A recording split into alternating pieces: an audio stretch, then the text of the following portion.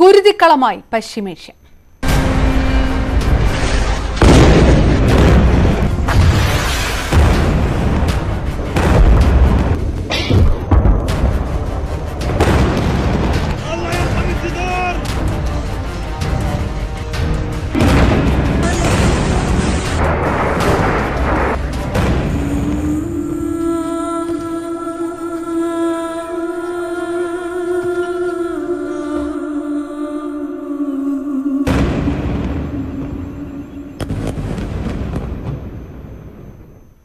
തങ്ങൾ തടവിലാക്കിയിരുന്ന 13 പേർ കൊല്ലപ്പെട്ടെന്ന് ഹമാസ്. വിദേശ പൗരന്മാരടക്കമുള്ളവരാണ് ഗാസയ്ക്ക് നേരെ ഇസ്രയേൽ നടത്തിയ വ്യോമാക്രമണത്തിൽ കൊല്ലപ്പെട്ടതെന്ന് ഹമാസ് അറിയിച്ചത്. ഇതിനിടെ ഗസയിൽ നിന്ന് ആളുകളെ ഒഴിപ്പിക്കുന്നതുമായി ബന്ധപ്പെട്ട് ഇസ്രയേലും ഐക്യരാഷ്ട്രസഭയും തമ്മിൽ അഭിപ്രായ വ്യത്യാസമുണ്ടായിട്ടുണ്ട്. 24 മണിക്കൂറിനുള്ളിൽ 11 ലക്ഷത്തോളം പേരെ ഒഴിപ്പിക്കണമെന്നാണ് ഇസ്രയേൽ ആവശ്യം. എന്നാൽ ഇത് അപ്രായോഗികമെന്നാണ് UN നിലപാട്.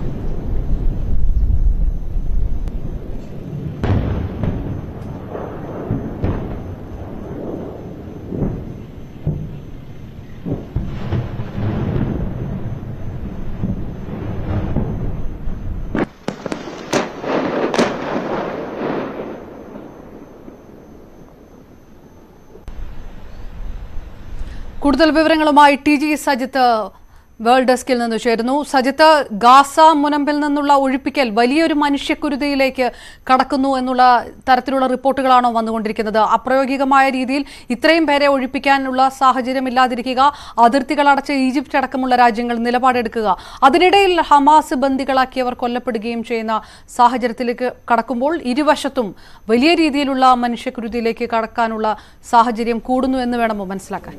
അപർണ, ഇത് 7ാം ദിവസമാണ് പശ്ചിമേഷ്യൻ സംഘർഷം അതിരൂക്ഷമായി തുടരുന്നത്. ഇപ്പോഴും കൃത്യമായ സമാധാന ശ്രമങ്ങൾ എവിടെ നിന്നും ഉണ്ടായിട്ടില്ല എന്നതാണ് സാഹചര്യം. അവസാന ഹമാസുകാരനെയും കൊന്നൊടുക്കുമെന്ന പ്രഖ്യാപനം ഇസ്രയേൽ നടത്തിയിട്ടുണ്ട്. ഇതിനായി അതിർത്തി മേഖലകളിൽ യുദ്ധ ടാങ്കുകളും സന്നാഹങ്ങളും ഒരുക്കി യുദ്ധത്തിന് വേണ്ടി, കരയുദ്ധത്തിന് വേണ്ടിയുള്ള എല്ലാ തയ്യാറെടുപ്പുകളും പൂർത്തിയായാണ് ഇസ്രയേൽ കാത്തു നിൽക്കുന്നത്. ഇവിടെ ഇസ്രയേലിന് മുന്നിൽ ഒരു വെല്ലുവിളിയായി നിൽക്കുന്നത് വിദേശ പൗരന്മാരും തങ്ങളുടെ പൗരന്മാരും അടക്കം ഹമാസിന്റെ കീഴിൽ ബന്ദികളായി തുടരുന്നു എന്നതാണ്. ഇടയിലാണ് ഏറ്റവും ഒടുവിൽ പുറത്തു വരുന്ന റിപ്പോർട്ട് പ്രകാരം 13 പേർ, തങ്ങളുടെ തടവിലുണ്ടായിരുന്ന, തങ്ങൾ ബന്ദികളാക്കിയിരുന്ന 13 പേർ കൊല്ലപ്പെട്ടു എന്ന വിവരം ഹമാസ് പുറത്തുവിടുന്നത്. ഇതിൽ ഇസ്രയേലി പൗരന്മാരുണ്ട്, മറ്റ് വിദേശ രാജ്യങ്ങളുടെ പൗരന്മാരുണ്ട്. ഇവർ കൊല്ലപ്പെട്ടത് ഇസ്രയേൽ തന്നെ നടത്തിയ വ്യോമാക്രമണത്തിലാണ് ഇവർ കൊല്ലപ്പെട്ടത് എന്നതാണ് ഹമാസ് വ്യക്തമാക്കുന്നത്. അങ്ങനെയെങ്കിൽ അങ്ങേയറ്റം സംഘർഷഭരിതമായ സാഹചര്യത്തിലേക്ക് വീണ്ടും കാര്യങ്ങൾ നീളുന്നു എന്ന് വേണം നമുക്ക് മനസ്സിലാക്കാൻ. നേരത്തെ തന്നെ ഹമാസ് ഈ ഇസ്രയേലിൻ്റെ ഗാസയ്ക്ക് നേരെയുള്ള ആക്രമണം അവസാനിപ്പിച്ചില്ലെങ്കിൽ തങ്ങളുടെ കീഴിലുള്ള ബന്ദികളെ കൊലപ്പെടുത്തുമെന്ന ഭീഷണി ഹമാസ് നേരത്തെ തന്നെ മുഴക്കിയിരുന്നതാണ്. പക്ഷേ ഇപ്പോൾ ഈ 13 പേർ കൊല്ലപ്പെട്ടത് ഇസ്രയേൽ തന്നെ നടത്തിയ വ്യോമാക്രമണത്തിലാണ് എന്നതാണ് ഹമാസ് വ്യക്തമാക്കുന്ന കാര്യം. എന്തായാലും 24 മണിക്കൂറിനുള്ളിൽ ഗാസയിൽ നിന്നും ആളുകളെ ഒഴിപ്പിക്കണമെന്നതാണ് ഇസ്രയേലിൻ്റെ ആവശ്യം. ഐക്യരാഷ്ട്രസഭയാണ് ഈ രക്ഷാ ദൗത്യത്തിന് ഇപ്പോൾ നേതൃത്വം നൽകുന്നത്. ഖത്തർ അടക്കമുള്ള രാജ്യങ്ങൾ, ഖത്തറും ഒപ്പം തന്നെ തുർക്കി അടക്കമുള്ള രാജ്യങ്ങളെ മധ്യസ്ഥത നിർത്തിക്കൊണ്ടുള്ള ചില നീക്കങ്ങളാണ് നടത്തുന്നത്. അയൽ രാജ്യങ്ങളിലെ സുരക്ഷിത ഇടങ്ങളിലേക്ക് അവിടെ തടവിലുള്ള, അവിടെ ബന്ദികളാക്കപ്പെട്ടിരിക്കുന്ന ഗാസയിൽ കുടുങ്ങിക്കിടക്കുന്നവരെ രക്ഷപ്പെടുത്തി ഇടത്തേക്ക് മാറ്റാൻ വേണ്ടിയുള്ള സമാധാന ശ്രമങ്ങളാണ് നടക്കുന്നത്. പക്ഷേ അത് ഫലം കാണുന്നില്ല എന്നതാണ് സാഹചര്യം. 24 മണിക്കൂറിനുള്ളിൽ 11 ലക്ഷം പേരെ അവിടുന്ന് മാറ്റണമെന്നതാണ് ഇസ്രയേലിൻ്റെ ആവശ്യം. പക്ഷേ അത് അപ്രായോഗികമാണ് എന്ന് ഐക്യരാഷ്ട്രസഭ തന്നെ പറയുന്നു. ഇക്കാര്യത്തിൽ ഈ സമാധാന ദൗത്യം മുന്നോട്ട് കൊണ്ടുപോകുന്നതിൽ ഐക്യരാഷ്ട്രസഭയും ഒപ്പം തന്നെ ഇസ്രയേലും തമ്മിലുള്ള അഭിപ്രായ വ്യത്യാസവും രൂക്ഷമായി വരികയാണ്. കാരണം 24 മണിക്കൂറിനുള്ളിൽ ആളുകളെ ഒഴിപ്പിക്കാനാവില്ലെന്ന് UN നിലപാടെടുക്കുന്നു. അതേസമയം ആളുകളെ ഒഴിപ്പിച്ചേ മതിയാകൂ എന്ന് ഇസ്രയേലും ആവശ്യപ്പെടുന്നു. ഇത്തരം ആളുകളെ ഒഴിപ്പിച്ച ശേഷം അവിടേക്ക് തങ്ങളുടെ കരയുദ്ധം ആരംഭിക്കാനാണ് ഇസ്രയേൽ ലക്ഷ്യമിടുന്നത്. കാരണം സമാധാനപ്രിയരായ ആളുകളെ അവിടുന്ന് മാറ്റിയ, സുരക്ഷിതയിടത്തേക്ക് മാറ്റിയ ശേഷം ഹമാസിന് നേരെ കരയുദ്ധം, അതാണ് ഇസ്രയേലിൻ്റെ ലക്ഷ്യം. പക്ഷേ അതിന് വെല്ലുവിളിയായി നിൽക്കുന്നത് അവിടെ ഇപ്പോഴും ബന്ദികളാക്കപ്പെടുന്ന ആളുകളാണ്. അവരെ അങ്ങനെ അവിടുന്ന് നിന്നും മാറ്റുക അത്ര എളുപ്പമല്ല എന്ന കാര്യം ഐക്യരാഷ്ട്രസഭയും പറയുന്നു. ഇതിനിടെ ഗാസയ്ക്ക് നേരെയുള്ള ആക്രമണം, വ്യോമാക്രമണം അതിരൂക്ഷമായി ഇപ്പോഴും തുടരുകയാണ്. അങ്ങേയറ്റം ദയനീയമായ സാഹചര്യങ്ങളിലേക്ക് ഗാസ കടക്കുകയാണ്. ആശുപത്രികൾക്ക് നേരെ പോലും വ്യോമാക്രമണം ഉണ്ടാകുന്നു, മിസൈലുകൾ പതിക്കുന്നു, ആശുപത്രികൾ തകർന്നു വീഴുന്നു, കൊച്ചുകുട്ടികളും ഗർഭിണികളും അടക്കം ചികിത്സ കിട്ടാതെ നരകിക്കുന്നുവാണ് അവിടെ എന്നതാണ് വിദേശ മാധ്യമങ്ങളടക്കം റിപ്പോർട്ട് ചെയ്യുന്നത്. അങ്ങേയറ്റം ദുരവസ്ഥയിലൂടെ ഗാസ കടന്നുപോകുന്നു എന്നതാണ് സാഹചര്യം. പശ്ചിമേഷ്യയിലെ സമാധാന ശ്രമങ്ങൾക്ക് ഇതുവരെയും കൃത്യമായൊരു ചിത്രം ഉണ്ടായിട്ടില്ല എന്നതാണ് ആശങ്കപ്പെടുന്ന സാഹചര്യം. ഇന്ത്യ എടുത്തിരിക്കുന്ന നിലപാട് കൂടി ഏത് രീതിയിലാണ്? ഇപ്പോൾ ഓപ്പറേഷൻ അജയുടെ ആദ്യഘട്ടം പൂർത്തിയായിരിക്കുന്ന ഒരു സാഹചര്യം, നിർബന്ധിതമായിട്ട് ഒരു ഒഴിപ്പിക്കൽ നടത്തേണ്ട സാഹചര്യമില്ല എന്നുള്ള ഒരു തീരുമാനത്തിൽ തന്നെ നിൽക്കുകയല്ലേ ഇന്ത്യ? തീർച്ചയായും. കാരണം ഇന്ത്യക്കാർ പൊതുവിൽ സുരക്ഷിതരാണ് എന്നതാണ് ഇന്ത്യൻ എംബസിക്ക് ലഭിച്ചിരിക്കുന്ന വിവരം. അവിടെ 18,000-ഓളം ഇന്ത്യക്കാർ കുടുങ്ങിക്കിടപ്പുണ്ട്. ഇന്ത്യൻ വംശജരായ 60,000-ഓളം പേർ വേറെയുമുണ്ട്. പക്ഷേ ഇവരൊന്നും അത്ര പെട്ടെന്ന് അവരെ ഒഴിപ്പിക്കാൻ കഴിയുന്ന സാഹചര്യം അവിടെ ഇല്ല. കാരണം പ്രത്യേകിച്ച് വിമാന സർവീസുകളൊക്കെ സുരക്ഷിതമായി തന്നെ നടക്കുന്നുണ്ട്. അതുകൊണ്ട് തന്നെ ആ തരത്തിൽ ഒരു പ്രതിസന്ധി അവിടെ ഉണ്ടായിട്ടില്ല. പക്ഷേ ഇസ്രയേൽ വിട്ട് സ്വരാജ്യത്തേക്ക്, ഇന്ത്യയിലേക്ക് മടങ്ങി വരാൻ ആഗ്രഹിക്കുന്ന എല്ലാവരെയും തിരികെ കൊണ്ടുവരും. അതിൻ്റെ ഭാഗമായിട്ടാണ് ഓപ്പറേഷൻ അജയ് പ്രഖ്യാപിച്ച അതിൻ്റെ നടപടിക്രമങ്ങൾ മുന്നോട്ട് പോകുന്നത്. അല്പസമയം മുമ്പാണ് കേരളത്തിലേക്ക് 7-അംഗ മലയാളി സംഘം മടങ്ങിയെത്തിയത്. ഇന്ന് രാവിലെയാണ് അവർ ഡൽഹിയിലെത്തിയത് ഇസ്രയേലിൽ നിന്നും. അതിനുശേഷം ഇപ്പോൾ 7-അംഗ മലയാളി സംഘം മടങ്ങിയെത്തിയിരിക്കുന്നു. കൂടുതൽ ആളുകൾ അവിടെ ഉണ്ട്. അവരും ആഗ്രഹം പ്രകടിപ്പിച്ചിട്ടുണ്ട് മടങ്ങി വരാൻ. അവരെ കൂടി മടക്കിക്കൊണ്ടുവരും. എന്തായാലും മടങ്ങി വന്നവരുടെ ആദ്യ പ്രതികരണം ആശങ്കപ്പെടുന്ന സാഹചര്യം തങ്ങൾക്ക് നേരിടേണ്ടി വന്നിട്ടില്ല. പക്ഷേ തങ്ങളുടെ കുടുംബാംഗങ്ങൾക്കടക്കം വലിയ ആശങ്കയുണ്ട്. ഈ ഒരു പശ്ചാത്തലത്തിലാണ് മടങ്ങി വന്നതിൽ സന്തോഷമുണ്ട്. ഇതൊക്കെയാണ് അവരുടെ ആദ്യവട്ട പ്രതികരണം. ഒപ്പം തന്നെ ഇന്ത്യ ഈ വിഷയത്തിൽ തന്ത്രപരമായൊരു നിലപാട് സ്വീകരിച്ചിട്ടുണ്ട് എന്നതുകൂടി ശ്രദ്ധേയമാണ്. കാരണം ഇസ്രയേലിന് പൂർണ്ണ പിന്തുണ തുടക്കത്തിൽ തന്നെ ഇന്ത്യ പ്രഖ്യാപിച്ചതാണ്. ഒപ്പം തന്നെ അവിടെ സമാധാനം കൈവരണം, അവിടെ യുദ്ധം ഒഴിവാക്കണം എന്ന ഒരു പൊതു നിലപാടിലേക്ക് കൂടി ഇന്ത്യ സ്വീകരിച്ചിട്ടുണ്ട്. നരേന്ദ്രമോദി പ്രധാനമന്ത്രി അല്പസമയം മുമ്പ് അദ്ദേഹത്തിൻ്റെ പ്രസ്താവനയിലും വ്യക്തമാക്കുന്ന കാര്യം അതാണ്. ഇന്ത്യ അവിടെ സമാധാനമാണ് ആഗ്രഹിക്കുന്നത്, യുദ്ധം ഒഴിവാക്കണം, അതിനുവേണ്ടി സമാധാന ശ്രമങ്ങൾ കൈവരുന്നതിന് വേണ്ടിയുള്ള നടപടികൾക്ക് മുൻകൈയെടുക്കാൻ ഇന്ത്യ ഒപ്പമുണ്ടാകും എന്നതാണ് പ്രധാനമന്ത്രി വ്യക്തമാക്കിയത്. ടി.ജെ. സജിത്ത് വിവരങ്ങൾ നൽകിയത്. ഇസ്രയേലിൽ നിന്നുള്ള ഇന്ത്യക്കാരുമായുള്ള ആദ്യ വിമാനം ഡൽഹിയിലെത്തി. ഓപ്പറേഷൻ അജയുടെ ഭാഗമായി മടങ്ങിയെത്തിയ 212-അംഗ സംഘത്തിൽ 7 മലയാളികളുണ്ട്. കേന്ദ്രമന്ത്രി രാജീവ് ചന്ദ്രശേഖറും കേരള ഹൌസ് അധികൃതരും വിമാനത്താവളത്തിൽ എത്തിയിരുന്നു. അവിടെ നമ്മൾ മീഡിയയിൽ കാണുന്ന പോലെ അത്ര വലിയ പ്രശ്നങ്ങളൊന്നുമില്ല. ഞങ്ങളിപ്പോൾ വന്നത്, അതായത് പാരൻസിൻ്റെയൊക്കെ കൺസേൺ പ്രകാരമാണ് ഞങ്ങളിപ്പോൾ ഇങ്ങോട്ട് വന്നത്. ഞങ്ങൾ അവിടെ യൂണിവേഴ്സിറ്റി, അവിടെ നോർമൽ ലൈഫ് അതേപോലെ നടക്കുന്നുണ്ട്. അപ്പോൾ ഞങ്ങളിപ്പോൾ വന്നത് ഇപ്പോൾ ന്യൂസിലോ അല്ലെങ്കിൽ മീഡിയയിലോ കാണുന്ന പോലെ ഭയങ്കര ഭീകരാന്തരീക്ഷം അങ്ങനെയൊന്നും ഇല്ല അവിടെ. ഇപ്പോൾ നമ്മുടെ നാട്ടിലുള്ള നമ്മുടെ പാരൻസ്, നമ്മുടെ റിലേറ്റീവ്സ്, അവരുടെ കൺസേൺ കൊണ്ടാണ് ഞങ്ങൾ ഇത്രയും പെട്ടെന്ന് വന്നത്. ഒരുപാട് പേര് അവിടെ നിൽക്കാൻ വേണ്ടി ഓപ്റ്റ് ചെയ്യുന്നതുണ്ട്. എല്ലാവരും ചാർട്ടർ ഫ്ലൈറ്റിൽ വരുന്നില്ല. അപ്പോൾ അവിടുത്തെ, അതായത് വിതിൻ ഇസ്രായേൽ സിറ്റുവേഷൻ വളരെ എന്താ പറയുക, പീസ്ഫുൾ ആണെന്ന് പറയാൻ പറ്റില്ല. എന്നാലും അതായത് ജനജീവിതം, കോമൺ ലൈഫ്, വർക്ക് ലൈഫ്. തുടർ പ്രവർത്തനങ്ങളുടെ ഏകോപനത്തിലായി ഡൽഹി കേരള ഹൌസിൽ കൺട്രോൾ റൂമും തുറന്നിട്ടുണ്ട്. ഇസ്രയേലിൽ നിന്ന് മടങ്ങിയെത്തിയ മലയാളികൾ നെടുമ്പാശ്ശേരി വിമാനത്താവളത്തിലെത്തി. ഓപ്പറേഷൻ അജയ് വഴി ഇന്ത്യയിലെത്തിയ ആദ്യ സംഘത്തിലെ 7 മലയാളികളാണ് മടങ്ങിയെത്തിയത്. നാട്ടിൽ മടങ്ങിയെത്തിയതിൽ സന്തോഷമുണ്ടെന്ന് നാട്ടിലെത്തിയവർ പ്രതികരിച്ചു. ഡാനി പോളിന്റെ റിപ്പോർട്ട് കാണാം. ഇസ്രായേലിൽ നിന്ന് ഉള്ള മലയാളികളായ യാത്രാസംഘം ഓരോരുത്തരായി എത്തിക്കൊണ്ടിരിക്കുന്നു. ഇന്ന് 7 പേരടങ്ങുന്ന ഒരു സംഘമാണ് എത്തിയത്. അതിൽ 5 പേരോളമാണ് കൊച്ചിയിലേക്ക് വരുന്നത്. ഗോപിക, എന്താണ് നിലവിലത്തെ ഒരു അവസ്ഥ? എന്താണ് പറയുന്നത്? ശരിക്കും ഞങ്ങളുടെ ഏരിയ എന്ന് വെച്ചാൽ പ്രത്യേകിച്ച് സേഫ് ആയിരുന്നു, പ്രത്യേകിച്ച് കുഴപ്പങ്ങളൊന്നുമില്ല. ഇപ്പം മീഡിയാസൊക്കെ പറയുന്ന പോലെ അത്രയും ഒരു പാനിക് ആവേണ്ട സിറ്റുവേഷൻ ഒന്നും അവിടെ ഇല്ല. ബസ്സും ട്രെയിനും എല്ലാം നോർമലായിട്ട് ഓടുന്നുണ്ട്. പക്ഷേ പാരന്റ്സ് പറഞ്ഞിട്ട് അവർ അക്സെപ്റ്റ് ചെയ്യുന്നില്ല. അവർ ശരിക്കും ടെൻസ്ഡ് ആണ്. അപ്പം അവരുടെ നിർബന്ധപ്രകാരം ഞങ്ങൾ രജിസ്റ്റർ ചെയ്തിട്ട് വന്നത്. മറ്റു മലയാളി വിദ്യാർത്ഥികൾക്ക് ഒരു അവസ്ഥ തിരിച്ചു വരാൻ വേണ്ടി നിൽക്കുവാണോ? മിക്കവാറും എല്ലാവരും രജിസ്റ്റർ ചെയ്തിട്ടുണ്ട് തിരിച്ചു വരാനായിട്ട്. പലരും ഈ യുദ്ധത്തിന്റെ ഒരു അവസ്ഥയാണ് പറയുന്നത്. അത് നിങ്ങൾ ഏത് സ്ഥലത്തായിരുന്നു? ഇസ്രായേൽ? ഞാൻ മിദ്രഷ എന്ന് പറയുന്ന സ്ഥലത്തായിരുന്നു. ബോർഡറിൽ നിന്നകലെയാണ്? ബോർഡറിൽ നിന്ന് ഒരു 60-70 കിലോമീറ്റർ മാറിയിട്ടാണ്. പക്ഷേ ഫസ്റ്റ് ഡേ ഒരു 6:30 ആയപ്പോഴത്തേക്ക് മോർണിംഗ് 2 പ്രാവശ്യം സൈറൻ കേട്ടായിരുന്നു. അത് ഒഴിച്ചു കഴിഞ്ഞാൽ വേറെ ഞങ്ങൾക്ക് അവിടെ വേറെ പ്രശ്നമൊന്നുമില്ലായിരുന്നു. എല്ലാം സേഫായിരുന്നു. ഞാനിവിടെ സ്റ്റുഡൻ്റ് ആണ്. ഇപ്പൊ ഞങ്ങൾക്ക് വെക്കേഷനാണ്. 15th ക്ലാസ് സ്റ്റാർട്ട് ചെയ്യാനായിട്ട് ഇരിക്കുമായിരുന്നു. പക്ഷേ അതിപ്പം ഈ സിറ്റുവേഷൻ കാരണം November 5th മാറ്റി. മറ്റു കാര്യങ്ങളെല്ലാം നിങ്ങളുടെയൊക്കെ ഒരു അവസ്ഥ നോർമലാണ് അവിടെ എല്ലാം നോർമലായിരുന്നു. പ്രത്യേകിച്ച് കുഴപ്പമൊന്നും ഈ ഒരു ടെൻഷൻ്റെ തിരിച്ചു പോകും എന്ന് തന്നെയാണ്. തിരിച്ച് നവംബറിൽ തിരിച്ചു പോകും. ക്ലാസ് സ്റ്റാർട്ട് ചെയ്ത് കഴിഞ്ഞാൽ ആ സമയത്ത് തിരിച്ചു പോകും. എന്തായാലും ഗോപിക അടക്കമുള്ളവർ ഇവിടേക്ക് എത്തിയത് പലരും തന്നെയും ഇസ്രായേലിൽ നിന്ന് കുറച്ച് ഇപ്പോൾ നടക്കുന്ന ഈ ഗാസ മുനമ്പിൽ നിന്ന് കുറച്ച് അപ്പുറത്തുള്ള ആളുകളാണ്. അതുകൊണ്ട് അവർക്ക് കാര്യമായിട്ട് തന്നെയുള്ള ഇതിൻ്റെ ഒരു ആഘാതം അവരിലേക്ക് കാര്യമായിട്ട് തന്നെ ഏറ്റിട്ടില്ല. അങ്ങനെ വന്നവർ പലരും പറയുന്നതും ഇത് തന്നെയാണ്, തിരിച്ചു പോകാൻ തങ്ങൾക്ക് കഴിയും. പലരും വിദ്യാർത്ഥികൾ തന്നെയാണ്. 7 അംഗ സംഘം വന്നതിൽ 5 പേരോളമാണ് നോർക്ക അവരുടെ സംസ്ഥാന സർക്കാർ നോർക്കായി ചെലവ് ഏറ്റെടുത്തുകൊണ്ട് ഇവിടേക്ക് എത്തിയത്. നേരത്തെ പാലക്കാട് സ്വദേശി എത്തിയിരുന്നവർ സ്വന്തം രീതിയിലാണ് യാത്രാ സൗകര്യങ്ങൾ ഡൽഹിയിൽ നിന്ന് ഇവിടേക്ക് യാത്രാ സൗകര്യങ്ങൾ വന്നിരുന്നത്. മറ്റുള്ളവർ നോർക്കയ്ക്ക് ഒപ്പം നോർക്കയുടെ ഒപ്പമാണ് അവരെ എത്തിയത്. ഇവിടെ നോർക്ക പ്രതിനിധികൾ അവരെ കാത്തിരിക്കുന്നുണ്ടായിരുന്നു. അങ്ങനെ പലരും ഇവിടേക്ക് എത്തുന്നു. വരും ദിവസങ്ങളിലും ഈ യാത്രാ സംഘങ്ങളുണ്ടായി ദൗത്യം തുടരുമെന്ന് അറിയിച്ചിരിക്കുന്നു. 212 പേരിൽ ഏതാണ്ട് 7ഓളം പേരാണ് ആദ്യ സംഘത്തിലുണ്ടായിരുന്ന മലയാളികൾ എന്ന് പറയുന്നവർ. അതിൽ 5 പേരോളം നോർക്കയ്ക്കൊപ്പം വന്നിരിക്കുന്നു. ഏതായാലും വന്നിരിക്കുന്ന എല്ലാവരും തന്നെയും പറയുന്നത് ഇപ്പോൾ നെടുമ്പാശ്ശേരിയിലെത്തിയവരെല്ലാവരും തന്നെയും ഈ ഗാസ മുനമ്പിന് അപ്പുറത്ത് ഉള്ളവരാണ്. അതുകൊണ്ട് കാര്യമായ രീതിയിൽ ഇതിൻ്റെ ഒരു ഇപ്പോൾ നമ്മൾ കാണുന്ന അല്ലെങ്കിൽ നമ്മൾ മാധ്യമങ്ങളിലൂടെയും മറ്റും അറിയുന്ന അത്തരമൊരു കെടുതികളിലേക്ക് പെട്ടവരല്ല. അതുകൊണ്ട് ആ ഒരു തീക്ഷ്ണത കൂടുതലായും തന്നെയും അനുഭവിച്ചിട്ടുമ്പോൾ മറ്റൊരു വിദ്യാർത്ഥി എവിടെയായിരുന്നു ഉണ്ടായിരുന്നത്? ഞാൻ അറിയൽ എന്ന് പറഞ്ഞൊരു സ്ഥലത്ത് വെസ്റ്റ് ബാങ്കിലായിരുന്നു, ഇസ്രായേലിൽ. അവിടെ കാര്യമായിട്ട് പ്രശ്നമൊന്നുമില്ല. അവിടെ അത്യാവശ്യം നല്ല സേഫ് സ്ഥലമായിരുന്നു. പഠിക്കുകയാണോ? ഞാൻ പഠിക്കുവായിരുന്നു, PhD. അപ്പോൾ വീട്ടുകാർ എല്ലാവരും വളരെ ആശങ്കയോടുകൂടിയാണോ?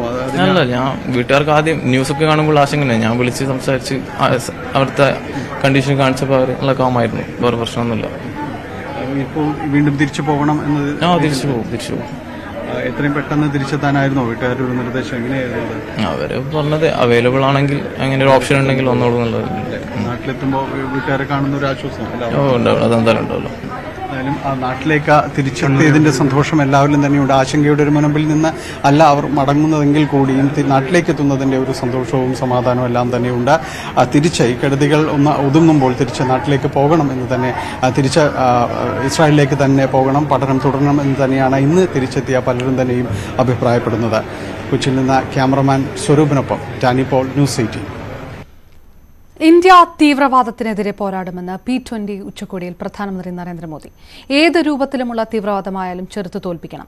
തീവ്രവാദത്തിനെതിരെ UN അംഗരാജ്യങ്ങൾക്ക് ഒന്നിച്ചു നിൽക്കാൻ കഴിയാത്തത് ഖേദകരമാണെന്നും തീവ്രവാദം ലോകത്തിനാകെ വെല്ലുവിളിയാണെന്നും നരേന്ദ്രമോദി പറഞ്ഞു.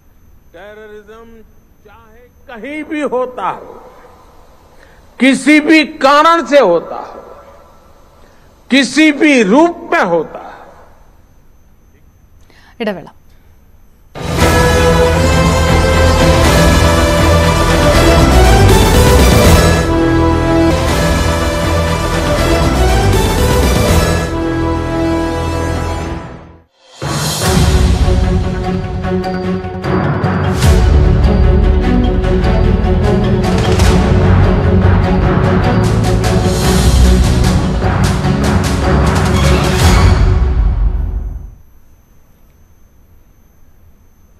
ഇപ്പോൾ ഒളിമ്പിക് കമ്മിറ്റിയുടെ വാർത്താ സമ്മേളനമൊക്കെയാണ് തത്സമയ സംപ്രേഷണത്തിൽ. Expressed our deepest sympathy with the innocent victims of this terrible violence, and it continued then at the very beginning of our meetings, then yesterday morning.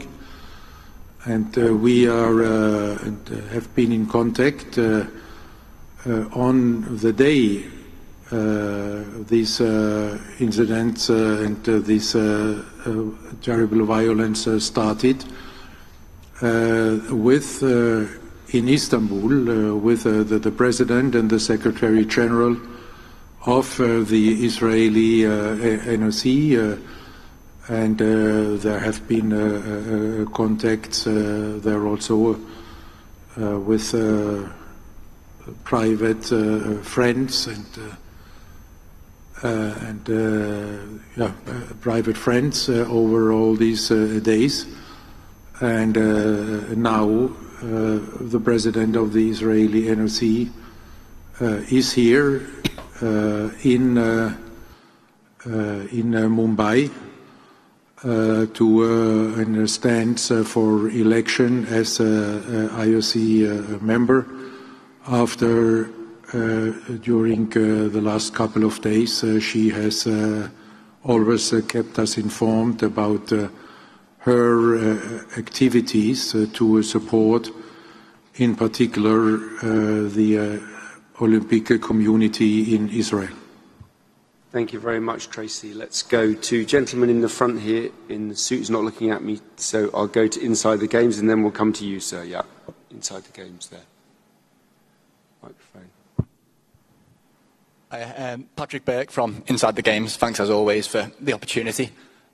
On boxing, is what you're saying ruling out the possibility of the IOC managing boxing at LA28 for a third consecutive games, even if that means the sport is dropped from the programme and you can't find a solution with an international federation? And secondly, just to clarify on 2030 and 2034 double award, obviously next year's session is in Paris in France.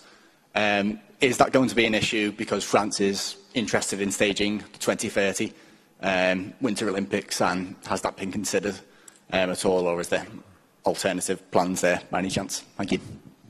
I guess you know the answer to both questions because both are hypothetical. And I will not enter into answering hypothetical question. What happens if by then we don't have an IF, and what we'll do, and what happens if France should be in a targeted dialogue. These questions will be answered once the problem arises, and there are then on our desks. Thank you. Gentleman in the... അന്താരാഷ്ട്ര Olympic കമ്മിറ്റിയുടെ വാർത്താ സമ്മേളനം മുംബൈയിൽ നടക്കുകയായിരുന്നു. എന്റെ തത്സമയ സംപ്രേഷണമാണ് കണ്ടത്. കാടിറങ്ങുന്ന വന്യത.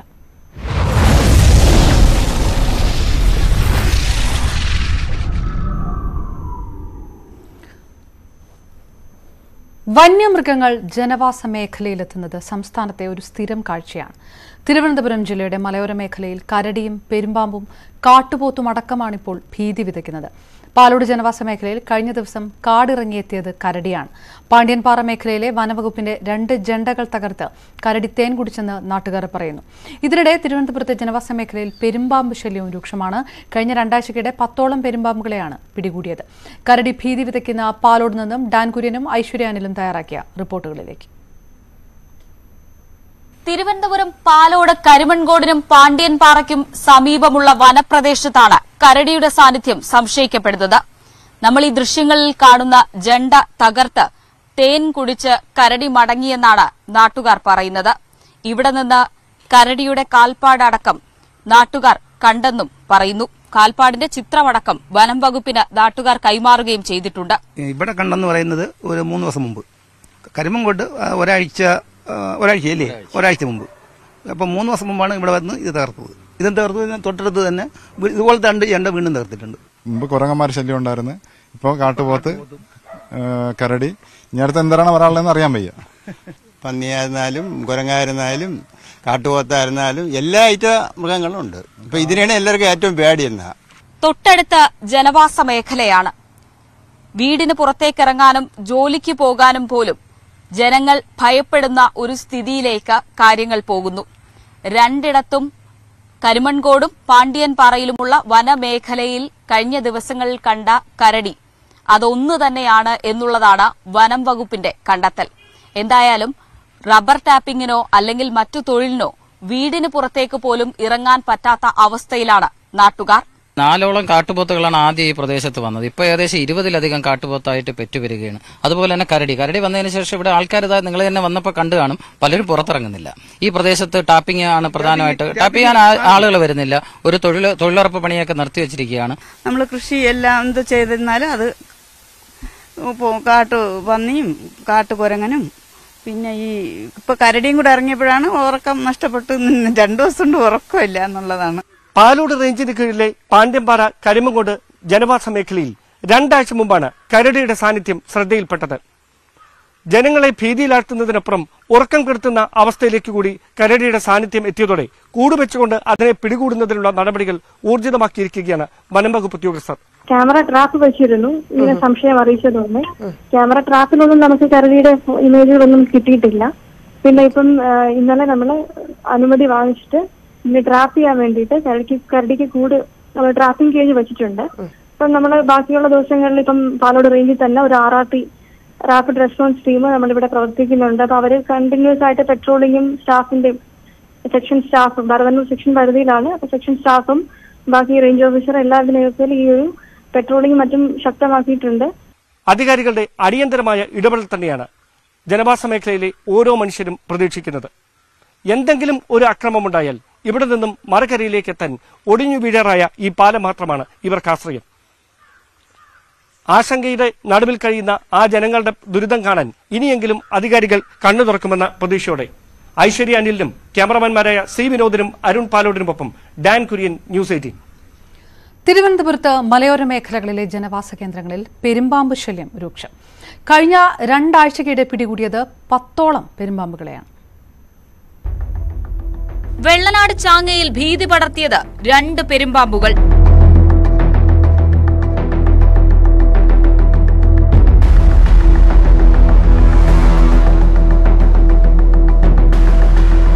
ആര്യനാട് 4 ദിവസങ്ങളിലായി 4 പെരുമ്പാമ്പുകളെ പിടികൂടി.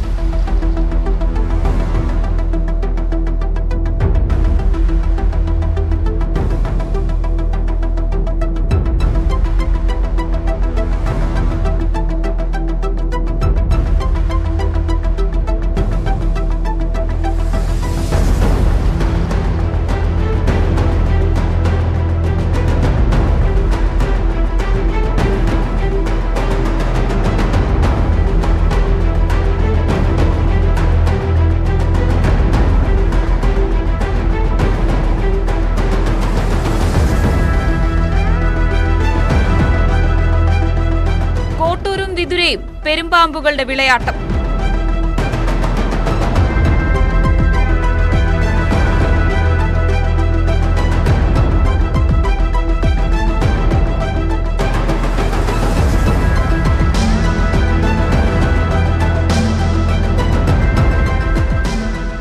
മലവെള്ളത്തിലൂടെ ഒഴുകി വരുന്നതാണ് പലതും.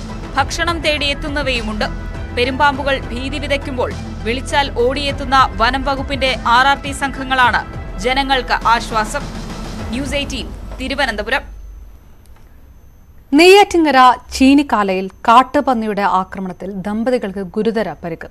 ചീനിക്കാല സ്വദേശികളായ സാബു ജോസഫ്, ലിജിമോൾ എന്നിവർക്കാണ് പരിക്കേറ്റത്. തോളലിനാണ് സാബു ജോസഫിന് പരിക്ക്. ഇരുവരെയും ആശുപത്രിയിൽ പ്രവേശിപ്പിച്ചു. തിരുവനന്തപുരം വിതുരയിൽ വീണ്ടും കാട്ടാനിറങ്ങി. ഇന്നലെ രാത്രി കുണ്ടയം 8 ഏക്കറിലാണ് ഒറ്റയാനിറങ്ങിയത്. ജനവാസ മേഖലയിൽ ഇറങ്ങിയ ആന പ്രദേശത്ത് പരിഭ്രാന്തി സൃഷ്ടിച്ചു. 1 മണിക്കൂർ നീണ്ട പരിശ്രമത്തിനൊടുവിൽ പോലീസും വനവകുപ്പ് ഉദ്യോഗസ്ഥരും ചേർന്ന് കാട്ടാനയെ വനത്തിലേക്ക് കടത്തിവിടുകയായിരുന്നു.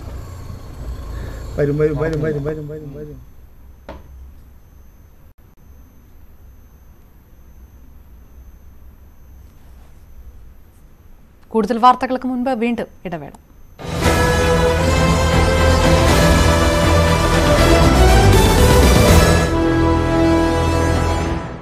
നിങ്ങൾ उनके लिए each and every member of the embassy अच्छा महसूस हो रहा है एंड मैं बहुत ही थैंकफुल हूँ गवर्नमेंट ऑफ इंडिया से कि वो इतना अच्छा अरेंजमेंट किए लाने के लिए. मैं इंडियन गवर्नमेंट से कहना चाहूँगा कि मिनिस्ट्री ऑफ एक्सटर्नल अफेयर्स का बहुत ही ट्रिमेंडस जॉब है. बहुत बढ़िया काम किया उन्होंने और धीरे धीरे हमारे जो और बाकी बचे हुए भाई लोग हैं और जो सहपाठी लोग हैं वो भी आगे आ जाए तो ये बेहतर होगा. फैमिली बहुत ही पैनिक, सब डरे हुए थे कि क्या होगा, मतलब तुम लोग घर वापस आ जाओ. फिर कहते कि मतलब फ्लाइट नहीं है, but they are also thankful for our operation Ajay and हमारे प्राइम मिनिस्टर के लिए थैंकफुल है और हमारे एक्सटर्नल अफेयर्स के लिए भी थैंक यू. और हमारी एम्बेसी है इजराइल में, वो भी वर्क कर रही है, सारे इंडियंस के अटैच में हैं, वो उनके तहत हम लोग फील कर रहे थे कि हम लोग सेफ हैं. We are in contact with our need. As you know, today is the first flight of Operation Vijay and this is completely in keeping with our Prime Minister's vision, Prime Minister's determination that our government, his government, will never leave any Indian behind.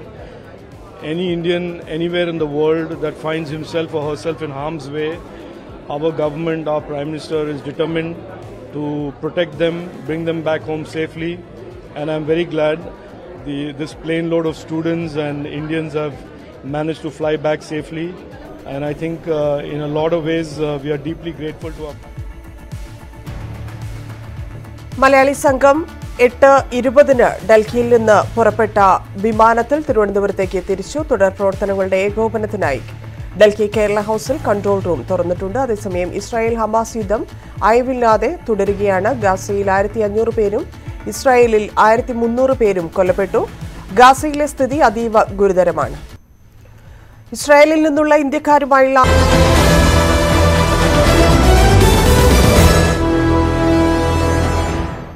ഇനി ലോകകപ്പ് ആരവം.